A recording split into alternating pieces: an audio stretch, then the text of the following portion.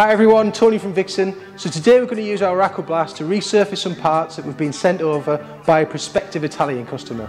They want us to demonstrate that the machine can remove some heat marks which have been left on the part during their manufacturing process. Here you can see the heat marks which have been left during the spinning process when they've made this part.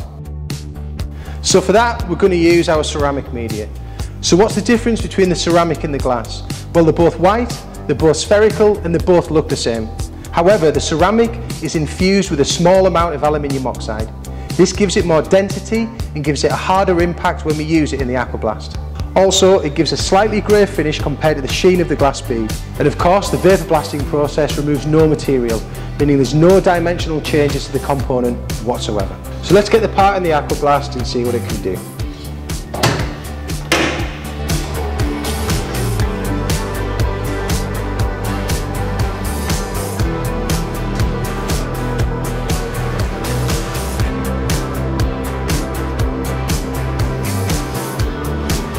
Okay, so let's see how we're doing. We'll get this part out, give it a quick dry off with the air hose and switch the other part into the Aquablast.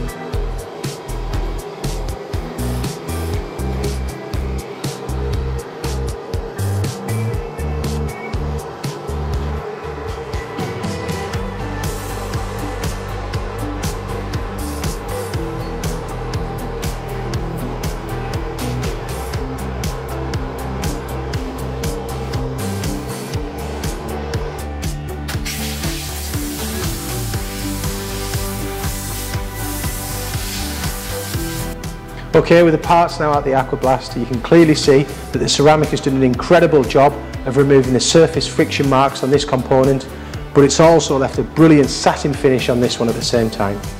So if you'd like a showroom based demonstration, or if you want to send one of your own components in so we can show you what our Aquablast can do, get in touch with the sales team at vaporblastingequipment.com.